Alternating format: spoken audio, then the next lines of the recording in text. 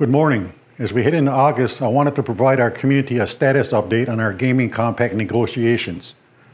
In early June, I announced that we had reached an agreement in principle with New York State on a new compact. While the state's negotiators had offered and agreed to important provisions of a new agreement, the State Assembly refused to move forward with required legislation allowing the governor to sign the agreement after it met approvals by the Seneca people and Department of Interior. We then worked furiously in the closing days of the Assembly session to reach an agreement on a path forward. Unfortunately, the nation and the state could not come to an agreement on the matter of exclusivity, coming as close as a percentage point with our respective proposals before the Assembly adjourned. With that, we agreed to resume discussions over the summer. Over the last several weeks, we have held roundtable discussions with elected leaders from our neighboring communities in Salamanca, Niagara Falls, and Buffalo to discuss the importance of our compact to their communities and to ask for their support for a fair and equitable agreement. These discussions were well received, with our neighbors expressing their support and understanding to us.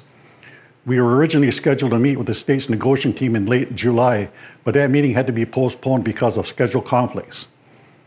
We did meet with the state's team earlier this week, expecting to resume where we left off back in June.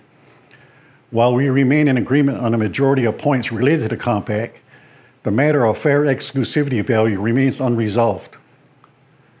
New York State continues to propose exclusivity terms that are unfair and unacceptable to the nation.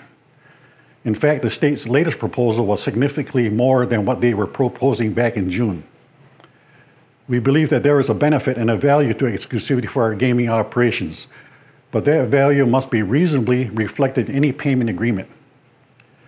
With the monumental changes that have taken place in New York's gaming landscape since our current compact was signed, it is beyond unreasonable to expect that the nation would pay anything that exceeds the true value of what we are actually receiving in return. To do so would be ridiculous and unfair to our people and in conflict with the purpose and true intent of the Federal Indian Gaming Regulatory Act. Anything less than a fair agreement would surely fail to meet the required approval of the Department of Interior as well. Frankly, the New York's negotiators to propose such outrageous terms, especially this far into the negotiation process, is absurd and an insult to the Seneca Nation. With that said, let me assure you that we are resolved to continue negotiating and defending our rights until a fair and reasonable agreement is reached.